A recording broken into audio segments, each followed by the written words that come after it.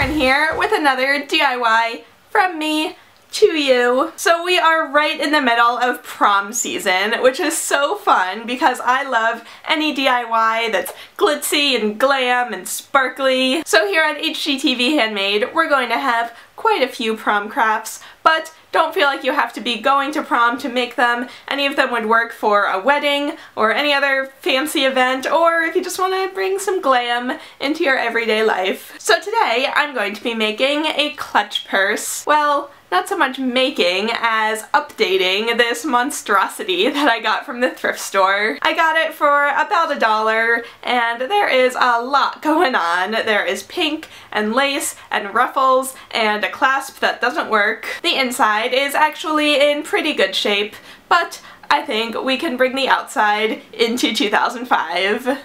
2005? No, I think it's in 2005. What I meant to say is I think we can bring the outside back to 2015. So the first step is to remove these awful ruffles. It was actually pretty easy. I just went in there with scissors to cut any threads that I could see, and then I could just kind of pull them right off. When I got to the top one though, the fabric ended up having a little bit of a gap in it, so I just used a little bit of tacky glue to close that off. So now that the ruffles are finally gone, we've got a clutch purse that's ready to be covered in a new fabric, and I'm going to be using this super cool fabric. So these are actually leggings that I loved the print of, so I bought them in an extra large so I would have as much of the fabric as possible. Confession, I actually just bought them at Target, but you can use any fabric that you like, and you could probably even just find something at the same thrift store where you buy the clutch purse. So I cut a piece of fabric that's roughly the size that would cover the purse, and then I went in there and trimmed it down a little so the edges were a little more even. Now I want to hem the edges so we have nice folded finished edges on the sides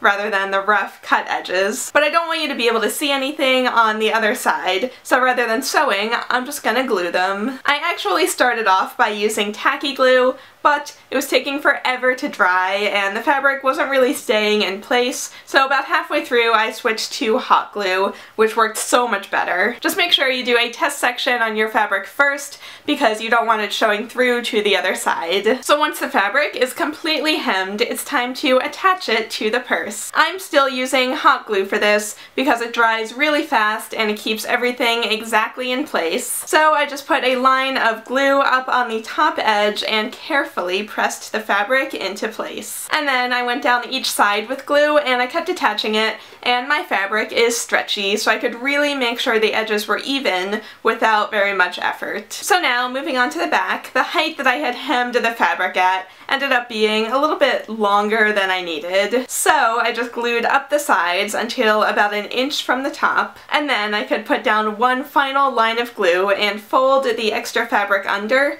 so that I ended up with a clutch purse that's perfectly covered up. Well, I don't know if I should say perfect because you can still see a little bit of the pink lace pattern peeking through on the sides. I thought about using another piece of fabric or a thick string to cover that up, but I thought it might be a little much with the rhinestones that I'm about to add. So I decided to just leave it because you do have to be looking pretty closely to see any of the pink. But if you're doing something similar, you can of course cover it up with whatever you have on hand. So okay, we're almost done, but as I mentioned before, the clasp is missing, so the purse doesn't really close properly. But since the top of the purse is made of metal, I could just take a tiny neodymium magnet and hot glue it to one side of the top of the purse. And now that acts as a super simple clasp and keeps the purse shut, but it's still really easy to open and close. But for one final touch, since this is a prom DIY, I think we need a little more glitz and glam. So I took these rhinestones that come on a roll and I cut off a piece that's the correct size, and then I just applied it to the top of the purse. And these pre-cut rhinestones are super fast and easy to apply, and they just bring a little extra sparkle. And that's all there is to it. Now we've made a modern looking purse with a really cool print